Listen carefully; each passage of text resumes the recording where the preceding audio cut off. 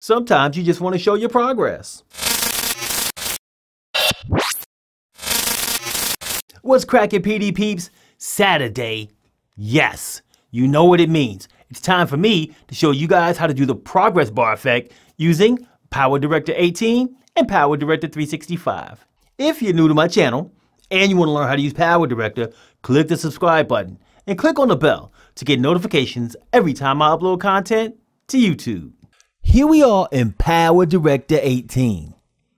The progress bar effect allows you to create a bar that shows the progress or percentage complete of any activity you'd like.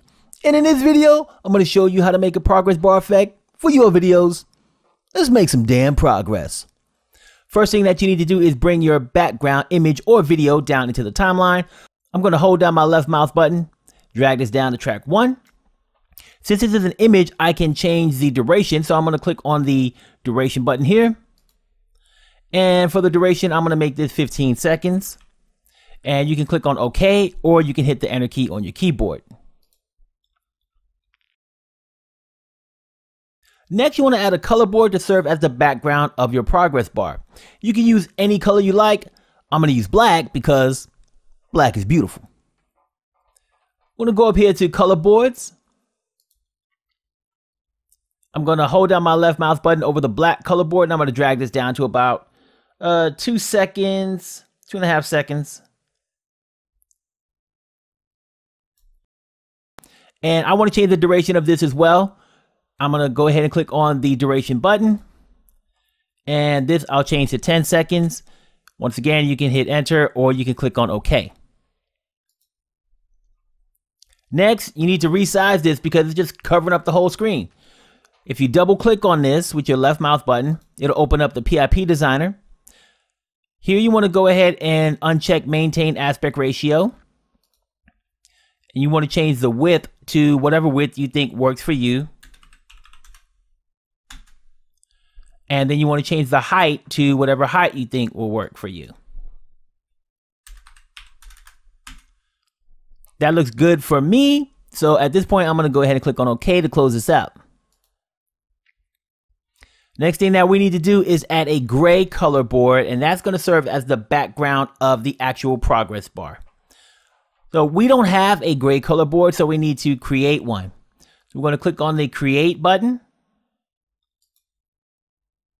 And we're going to choose from color selector. And we're going to select this dark gray one at the bottom.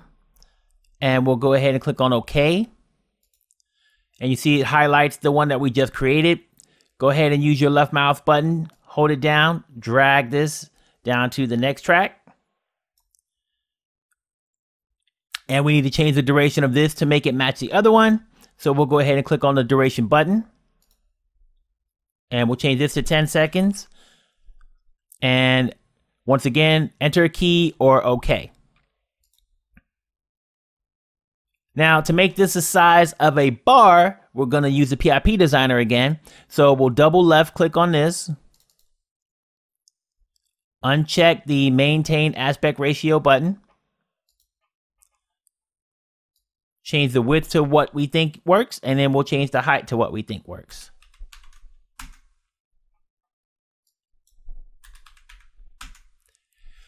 Looks real bar-y to me, so I'm going to go ahead and click on OK.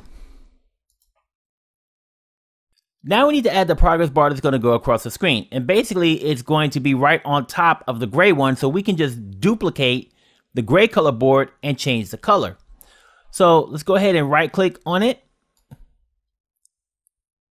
We're going to go to copy. We're going to click on track 4. We're going to right-click. And we're going to go to paste. And we'll do paste and overwrite. And it places a duplicate of that same board here. Now we need to change the color of this. And to change the color, we're going to right click on it. Go to change color. And we're going to choose from color selector. And we're going to go ahead and choose this blue one here. And we'll click on OK. Now we need to make the blue progress bar move across the screen. And we're going to use the mask tool to do that. So let's go over here to Tools. Click on that. And we'll go to Mask Designer. So we're going to go ahead and choose the top square mask here. And then we're going to go ahead and drag this out so that the ends are at the end of the mask. So we're good to go there. Now we need to change the mask position. So for the mask position for the X, we're going to change this to negative 0.5 and we'll hit enter and it moves it off the screen. Now we need to move our playhead to a position where we want it to start going across the screen. And we'll start it off at about a second in. And we'll go ahead and add a position keyframe here. So what this does is it locks it in. It's going to stay off to the left for the first second of the video. Next thing we need to do is we need to move the playhead to a position where we want the bar to be all the way across the video. And I'm going to go to 9 seconds. And that's because I want it to appear at 100% for at least 1 second before this whole box disappears. So for this one, I'm going to change the mask position again. And this time I'm going to change it to 0.5 and hit enter. And now the mask is completely across the screen. And if I use my playhead to play this back, you'll show it actually moving across the screen. So now that we're done with that, we're going to go ahead and click on OK. And now we need to go ahead and add a title so that we can see what percentage we're at. So I'm going to go ahead and go up here to the title room. And we'll use the default title. I'm going to drag it down to the 2-second mark here. We want to change the duration again. We'll click on the duration button. Make it 10 seconds and hit enter. Now we want to double left click on this to open the title designer. And we're going to change the title to say progress.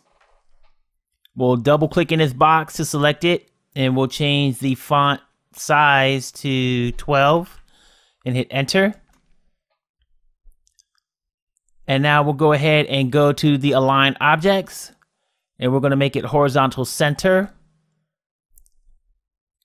So we're good with the word progress. Now we need to add the numbers of the percentage. So we're going to go ahead and click on a new title. And for this one, we'll do 0%. I'm going to go ahead and place my mouse over one of these nodes and click it. And then I'm just going to use my arrow keys to move this over to where I want it to be. You can move it up and down too. And that looks pretty good there. So now I'm going to add another title. And this one will say 100%. Once again, I'll go ahead and click on one of these nodes and I will use the arrow keys to move this where I want it to be.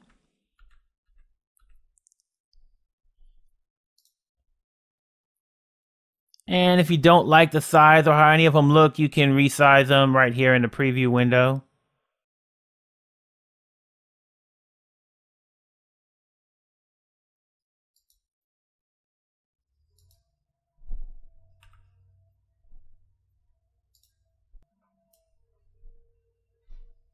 And that looks pretty good there. So let's go ahead and click on the home key to send us back to the beginning of the timeline. And then we'll go ahead and click on play to see what it looks like.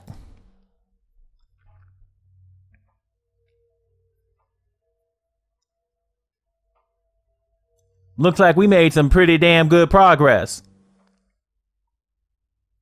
If you like what you see, I'll leave some links to buy PowerDirector in the video description.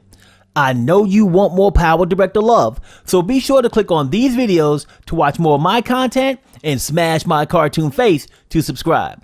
Don't forget to drop me a comment and a like down below.